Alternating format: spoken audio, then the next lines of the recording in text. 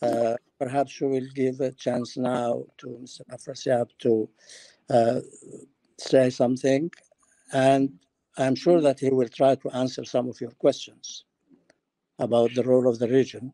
Please go ahead.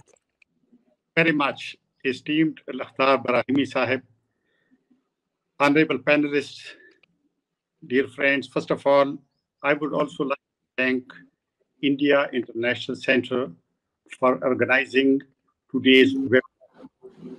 And I would also thank Dhaka Foundation and Heart of Asia Society for publishing the book.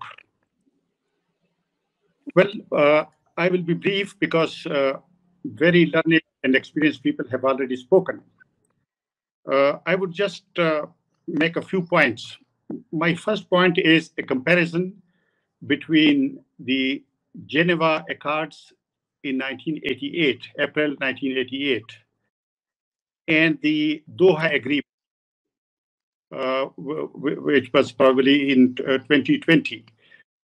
You see, the first was fig leaf for the Soviet Union to withdraw from Afghanistan and save its face. And this Doha Agreement is a fig leaf for the United States. But if we compare the two, I think the Geneva Accords, although they were meant to be violated and they were violated, but I mean, content-wise, they were better than this Doha Agreement. Unfortunately, this Doha Agreement has systematically weakened and isolated the Afghan state and the Republican system.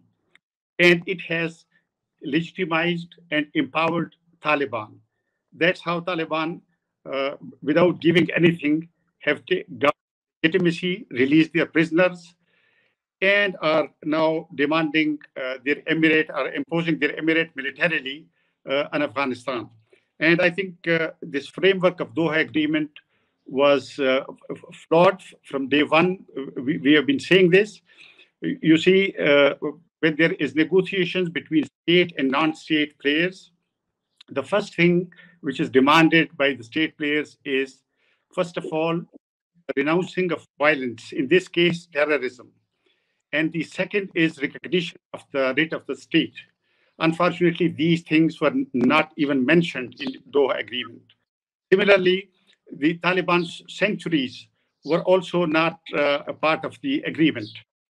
So in a way, this flawed process, unfortunately, has landed Afghanistan and the entire region in a very difficult situation.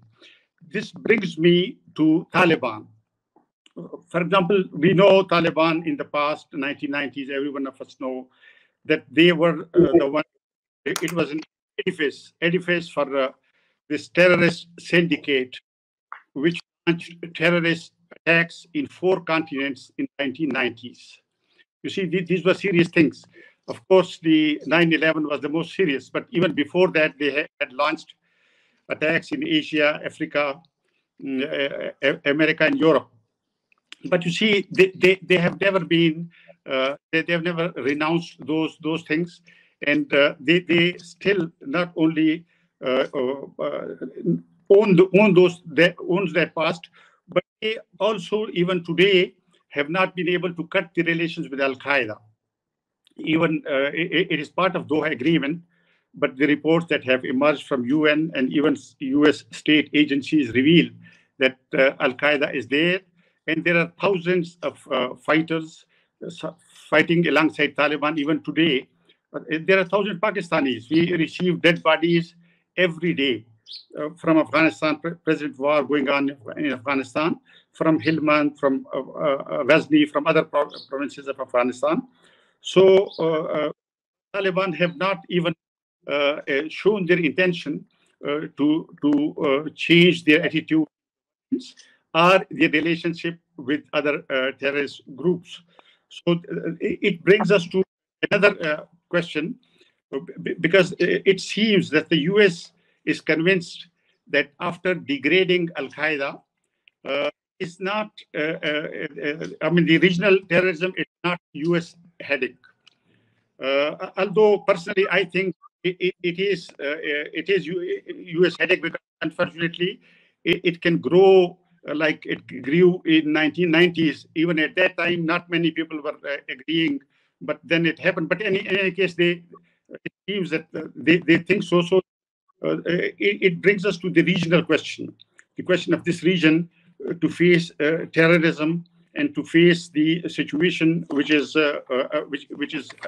developing in our region. This brings me to Pakistan. Pakistani generals are not anymore in denial about the presence of Taliban sanctuaries, because this is their strength. It gives them leverage in international arena, and it also strengthens them politically in the hybrid system which is prevailing in Pakistan. But you see, there is a very real danger of Pakistan getting more radicalized with the ascendancy of Taliban in Afghanistan. We are witnessing regrouping of different Taliban and terrorist groups on the east of Divran line. And it seems Taliban's plan B is being gradually implemented, which they had mentioned in Doha, that if the negotiation process collapses, they will have military attacks. And this, it seems they are going for that. Now, Pakistan has 36,000 religious seminaries, and the syllabus and other things have not been reformed. Other structures which were used in terrorism in 1980s and 90s are still intact. So there is a real threat of Pakistan getting radicalized. Radha mentioned about recent initiative for Pak-India negotiations. Yes, the negotiations were started at the behest of General Bajwa, the Chief of Army Staff, who is the most powerful person in the hybrid system, and Imran Khan started, the Prime Minister Imran Khan started this process on his behest. But then immediately there was resistance, and in 48 hours, the government had to take back its words. And in the last 3 days, I have seen attack from the Hawks, and I see retreat in the camp which was talking about normalization of relations with India. So that, with the rise of Taliban, this trend can grow, and it can really create threats. As far as China is concerned, I think Chinese were expecting that the world will not treat Taliban the way they have. They thought China will sort of integrate them in the CPAC projects, and China will divert their energy to economic activities, bring them to peaceful activities. But probably Chinese must be also disappointed and concerned to see. But what Professor Barnes Rubin said, that Pakistan is in a stronger position, I will a little bit disagree with that. With great respect, I would say that Pakistan is in a very bad shape because of economic conditions. Pakistan is an economic mess. It is very heavily dependent on IMF. China cannot really be an alternative for American aid to Pakistan, because Chinese are giving loans, and those loans are to be paid back. Pakistan is juggling with short-term economic policies, taking loans from Saudi Arabia, United Arab Emirates, and IMF. But you see, it is very difficult for Pakistan to violate Western pressure at this point of time.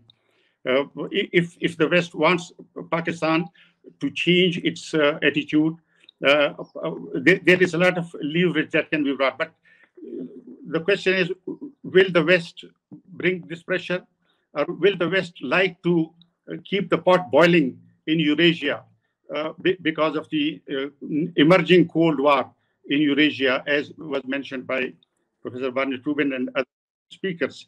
That is a very big question. But I think the Russians have also jumped in the fray, believing that US will not be able to take the process to logical conclusion, and Russians would like to replace American influence in Afghanistan. But unfortunately, that is also that seems to be more of daydreaming, because the ground realities are totally different.